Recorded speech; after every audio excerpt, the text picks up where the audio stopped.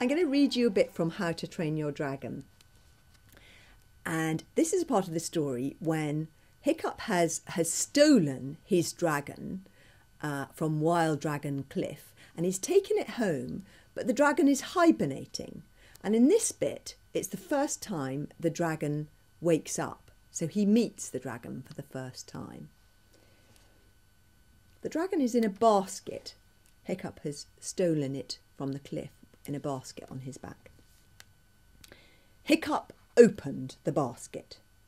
The smoke billowed out and made Hiccup and Fishlegs cough.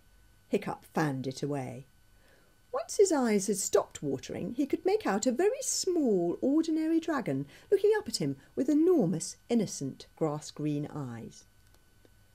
"Hello, Toothless," said Hiccup, in what he hoped was a good accent in Dragonese.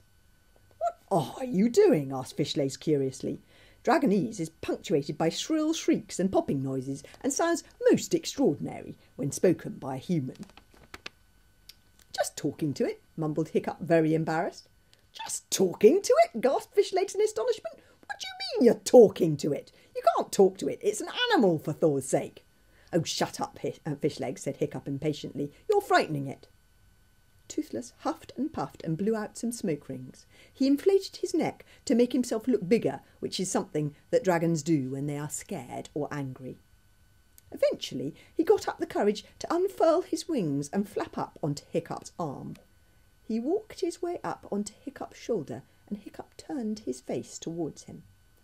Toothless pressed his forehead onto Hiccup's forehead and gazed deeply and solemnly into Hiccup's eyes.